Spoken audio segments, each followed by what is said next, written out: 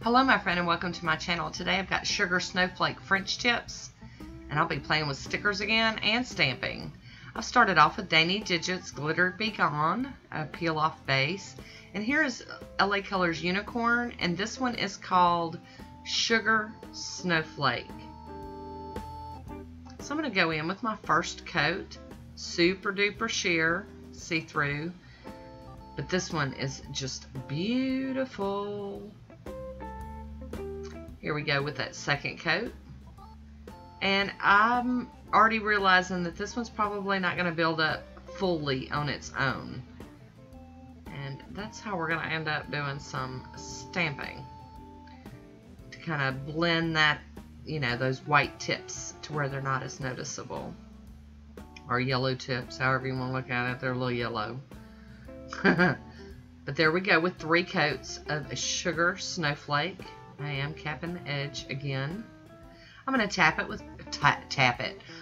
it off with some of this Fast and Hard from Vibrant Vinyls. Going to seal it in, get it to dry down. Love, love, love fast drying top coats. Very sparkly and pretty. I am using the Burt's Bees around my cuticles today, and I'll be stamping with Nicole Diaries Fallen Angel. I've got this Cheeky plate here, and this is Cheeky CH21. It's a French tip design plate. My Maniology stamper and my Beauty scraper. And I just decided to go with something kind of simple. Just this kind of swoosh design. Get it all turned around. I'm going to start with this middle now. And I love this. This is so cool. If it would get in frame.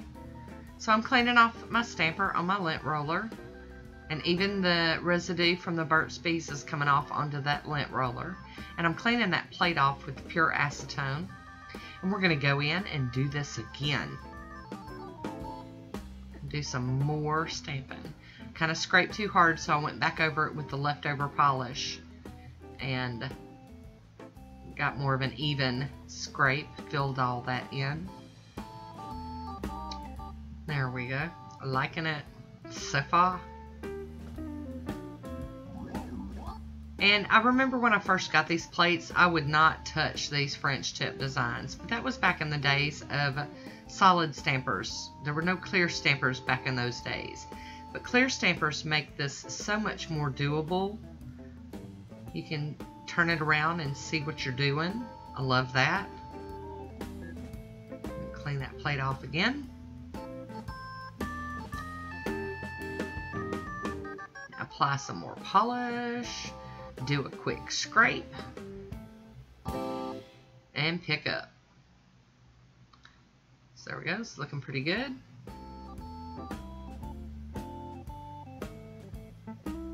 Ta-da! Love it. So I'm going to play with these stickers from Maniology, and these are the MD334 stickers, the gold ones.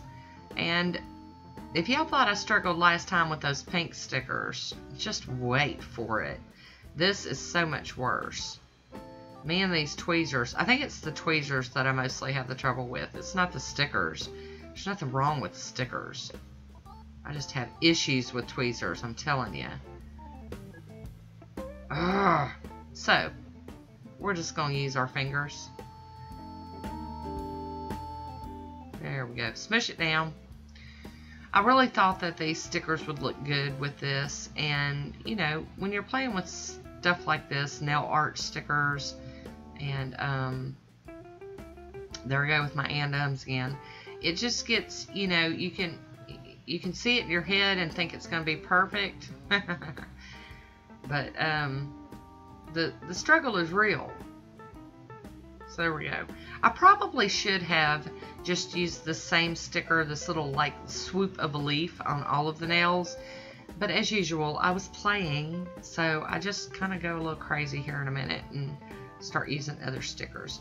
And I'm not really worried about them being perfectly on there straight because, you know, once again, I talk with my hands, so, you know, normally my hands are moving and people are not going to see that they're not on there just straight. So you can see I'm done. Here I am. I'm finished. I am done playing with these. And it's a shame because stickers really aren't supposed to be that hard. I thought I would try to pick it up, move it, and I didn't want to gash my nail polish, so I'm like, nope, it's just going to be on there crooked. And it's okay. It really is. I'm not the only, only one that has struggles like this. And I still like the manicure. I really was not bothered at all by the placement of the stickers once I was done with it. I really liked the look of this one. There we go. Oh, and look, the last one's going to do perfect. Just easy peasy, nothing to it. So there we go. I'm going to top it with some Poshe top coat and seal it all in. And just like the other manicure with the stickers, I wore this one for a few days and had no issues with the stickers trying to pop up or get caught on hair or sweaters or anything like that. And there it is. So I've got a swatch photo. I hope you enjoyed this one. Leave me a comment down below. I want to thank you for watching. And until next time, be good to yourself. Talk to you soon.